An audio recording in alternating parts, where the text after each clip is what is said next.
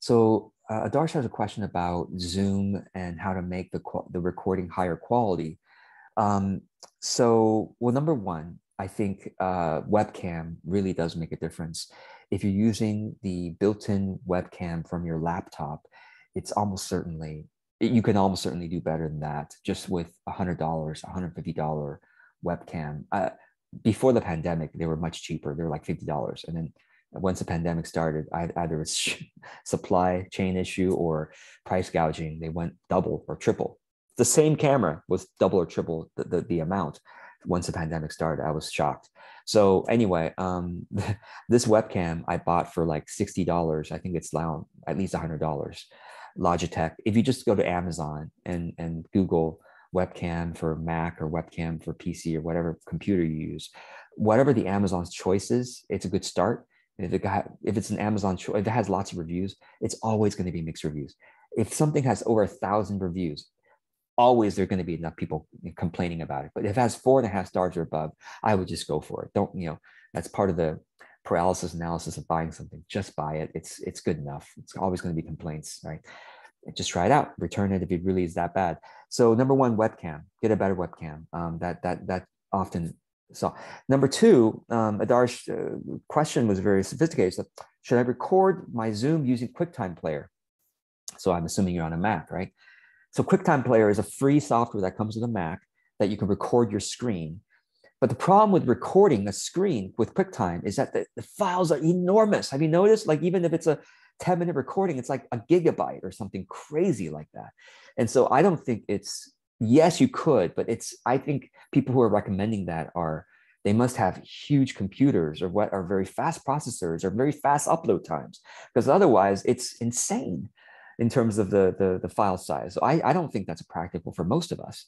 The final option is to upgrade your Zoom account to a Zoom, I think it's called a Zoom business license, which unfortunately requires that you buy 10 licenses. So it's like your minimum monthly spend is going to be $150 for Zoom. $150 for Zoom minimum.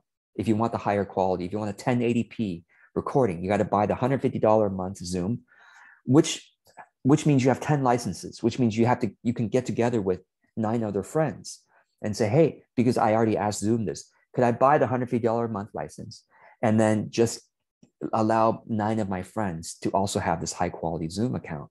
They said, yes, no problem. It's like them having their own Zoom account, but they're under your umbrella. You're giving them a license, right? And they pay you, and privately. I asked Zoom this and apparently they said it was okay.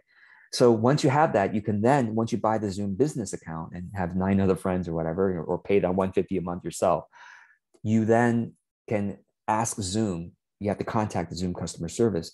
Can I get 1080p record? It's called 1080p, 1080p, 1080p recording from my Zoom account. And then they'll manually turn it on for you. And then you'll have higher quality Zoom recordings going forward. So I hope that helps. And if you have any other ideas for higher quality Zoom recording without QuickTime's, 10 gigabyte, per Zoom or whatever, please comment below. Thanks so much. And thanks for Kim, follow-up question. Well, which Zoom do I use? I probably could get enough of you to buy into the Zoom business to say, well, let's all upgrade to the Zoom business together. Everyone pay me $20, $15. I'll even make a little bit of money. I could do that probably, but I was like, I'm kind of lazy. And none of you have complained about if I get enough complaints about my Zoom quality. This is Zoom, by the way, that everyone watching this is high quality enough. I don't know. It's probably a little fuzzy. I'm sure the 1080p would give me more wrinkles, right? So I mean, is this high quality enough? I don't know. But no one has complained. So that's why I haven't had the pressure to upgrade. So, I'm sorry. I forgot one important thing, one important recommendation. And this is something my friend Sean Galanos is doing, thelovedrive.com. Smart idea. I'm proud that we actually brainstormed this together. You record your Zoom calls with an external phone camera or external camera. So in other words, you're on Zoom, right? But you have another camera that's positioned maybe just above. You got to position somehow so that it's right next to your normal Zoom camera.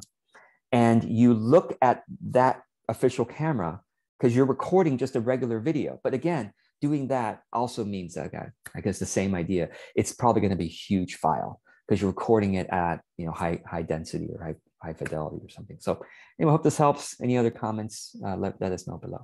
George, I just wanted to know if you have anything else about sound also. I loved that for the Sound. Oh, sound. visual Yes. Just get the quality. iPhone earpiece and you'll be good. Yeah. Everybody, I've tried Blue Yeti. I've tried different Amazon headsets. This is the best sound that I've ever tested. And this comes by default. Well, it used to. Maybe you have to order it these days. It used to come by, I think these days it's the wireless one, which is not as good as the wired ones. This is the old school iPhone earpiece. It's $20 or $40 from apple.com. Don't buy from Amazon. Those are all knockoffs. They look exactly the same, but they're all knockoffs on Amazon. Go to apple.com, buy this one, this wired one. Okay.